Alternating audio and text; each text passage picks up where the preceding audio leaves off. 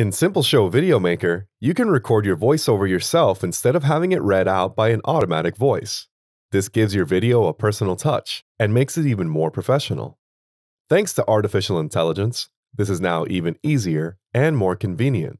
In this video, I'll show you how the new so-called timing engine works. When you have finished your video and want to add your voice, just click Finalize. In the menu on the right, you will find the item Speaker. Here, you have several options. You can either record your own voice directly in simpleshow Video Maker scene by scene. This is the easiest and fastest option. If you are a bit more familiar with audio recording, or if you hire a professional speaker, you can also record your text outside of simpleshow Video Maker and upload it either scene by scene or as one file for the whole video. I now choose to record directly in the tool. You can speak your text the way you like it best or the way it best fits the scene. The timing engine analyzes your voice and automatically synchronizes the video with your spoken word, no matter how fast or slow you speak. Let's try this out. I'll speak the first scene slowly first.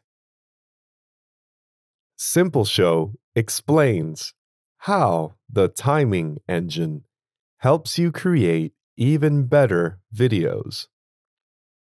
Here you can see how long your recording is. Of course, you can repeat it as many times as you like, and this is how it will look in the finished video. simpleshow explains how the timing engine helps you create even better videos. All the illustrations appear exactly when they should. Now I'll speak the same scene again, but faster this time. simpleshow explains how the timing engine helps you create even better videos. The timing engine again automatically recognizes my text and makes the illustrations appear at the right time. simpleshow explains how the timing engine helps you create even better videos. It also recognizes abbreviations and numbers. Let's try it out.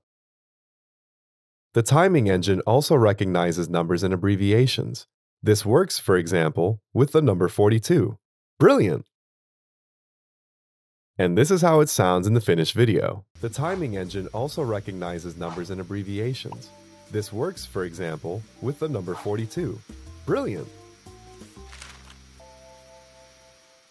And now it's your turn. Create a new video in simpleshow Video Maker and see for yourself how well the new timing engine works. Have fun with it.